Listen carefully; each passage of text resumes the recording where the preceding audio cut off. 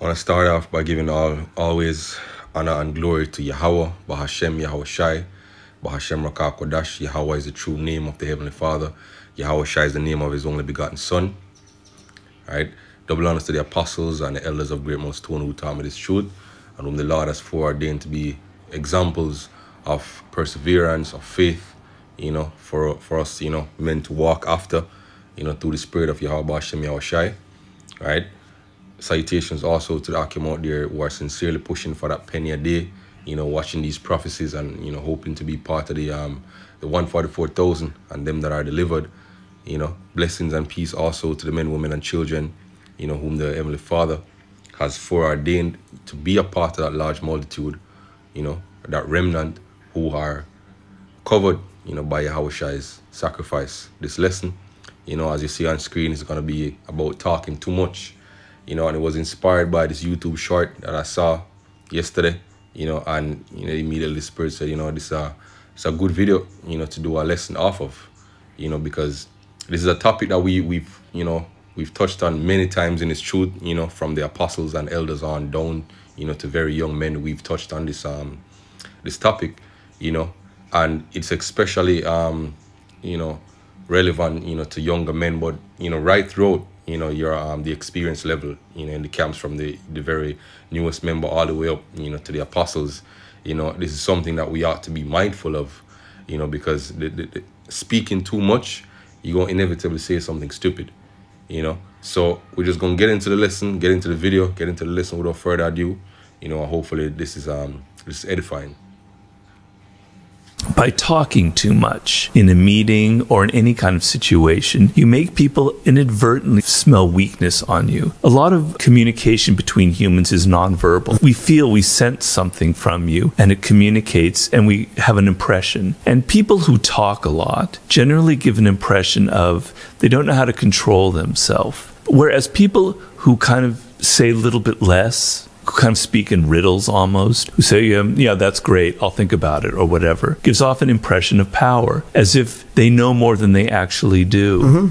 Because the game of power, a lot of it has to do with appearances. So I studied, for writing the book, some of the most powerful people in history, kings and CEOs and presidents, and inevitably they had that quality, or they knew how to control their tongue. The other thing is, if you talk too much, you're going to inevitably say something stupid. All right, so as you can see, the video is on point. By talking too much, first of all, you appear weak, right? You appear stupid. But when you talk less, you appear more powerful, you appear wiser, right? And also, by speaking too much, you will inevitably say something stupid. You will inevitably fall by your tongue. So let's get into the precepts, and see what the scriptures say about this, right? So we're going to start here in James chapter 3, verse 1. And if you see here, the title of this section is, "The Tongue is a Fire. My brethren, be not many masters, knowing we shall receive the greater condemnation." This pretty much means, matter of fact, let me just get it in another version, so brothers can see what it means. All right. NIV says, "Not many of you should become teachers, my fellow believers, because you know that we who teach will be judged more strictly." All right. So he that knoweth to do something and doeth it not, to him it is sin. And he that knoweth the Father's will and doeth it not will be beaten with more stripes than him that didn't know the Father's will and did it not. All right, so we who are in the truth, we who are teachers, from the newest members all the way up to the apostles, we will be held, to greater account. Right? The more power you're given, the more responsibility is expected of you. Right? So moving on to verse 2, it says, "For in many things we offend all. If any man offend not in word, the same is a perfect man, and is able also to bridle the whole body.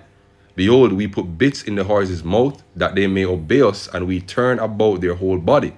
Behold also the ships, which though they be so great, and are driven of fierce winds, yet are they turned about with a very small helm, whithersoever the governor listeth," or wherever the governor wants to go.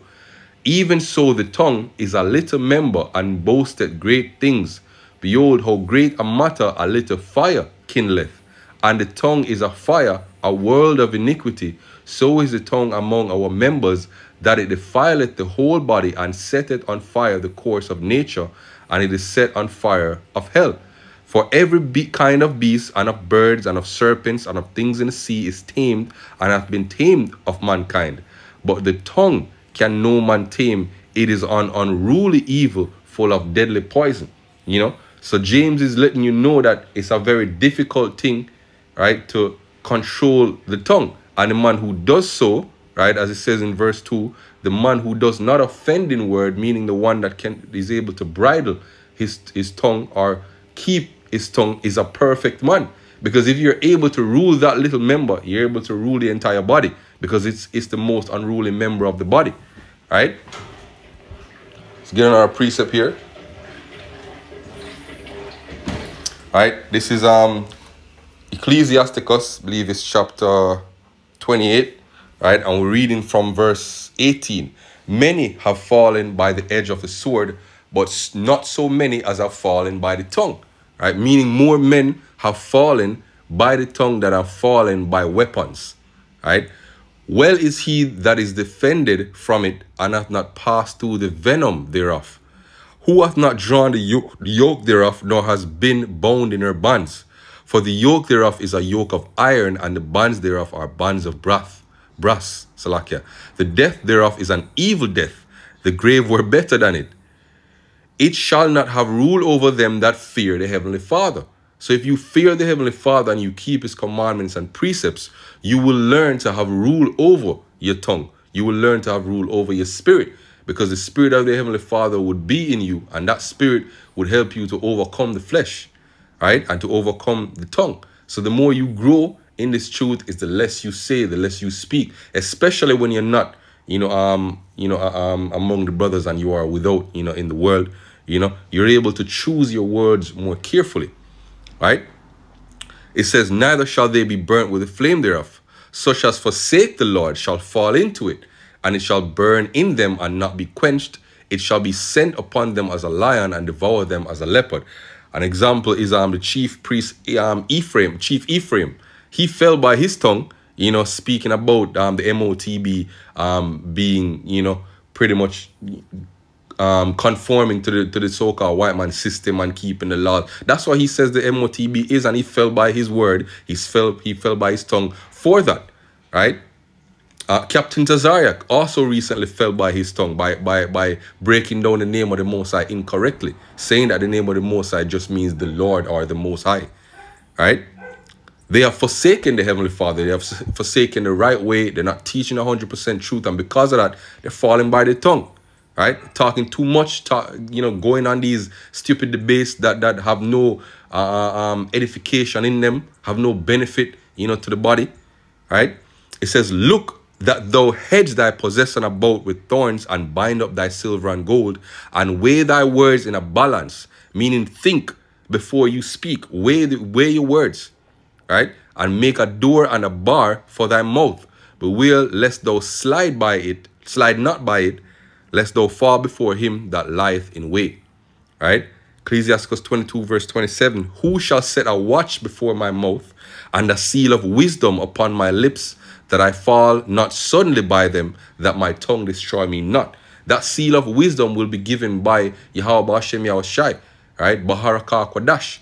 That's that seal of wisdom, the Holy Spirit, right? Which will be set upon your lips.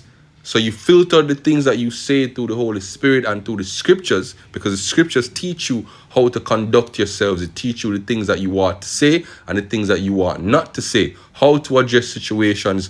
For example, grievous words stir of anger, but the soft answer turn it away wrath. Different situations like that. The scriptures teach you, how to get out of situations with your tongue by speaking the right words and not speaking at all in some instances, right? So moving on, next precept. This is Proverbs 17 verse 28. Even a fool, when he holdeth his peace, is counted wise, and he that shutteth his lips is esteemed a man of understanding. And that's what the man was saying in the video, that if you don't speak, you seem wiser than you actually are.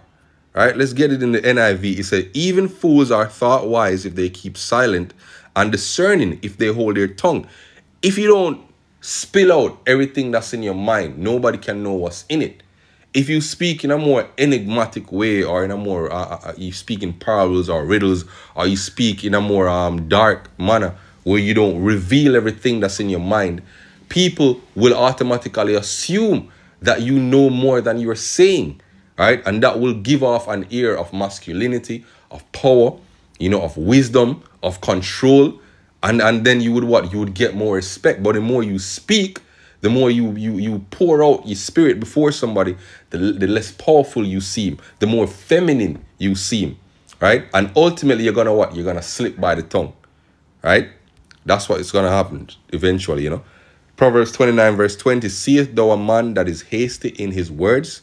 There is more hope of a fool than him, right? And we're going to wrap here. There's many other scriptures that speak about, you know, speaking too much. But again, you know, with the matter of fact, there's another one I wanted to get after this. And then we're going to wrap there. It says to slip upon a pavement is Ecclesiasticus 20 verse 18.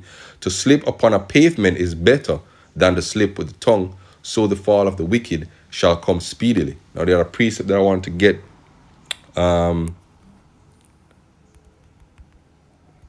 Says, well, let thy speech be short.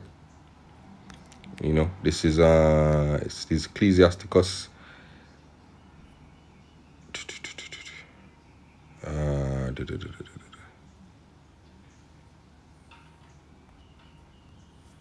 Few words. Please, comprehending much in few words. That's the one. Here we go. This is Ecclesiasticus 32. Right? I'll read, you know, from verse 8. It says, let thy speech be short, comprehending much in few words. Be as one that knoweth and yet holdeth his tongue. If thou be among great men, make not thyself equal with them, and when ancient men are in place, use not many words. You know, so this is an advice, especially to younger men, but it goes right across the board. You know, let your speech be short. You have something to say, get to the point. Don't dally around it, you know, lengthening out the story, because you end up saying, either making something up, you know, saying something that's not true, or you say something that's stupid and you make yourself look stupid.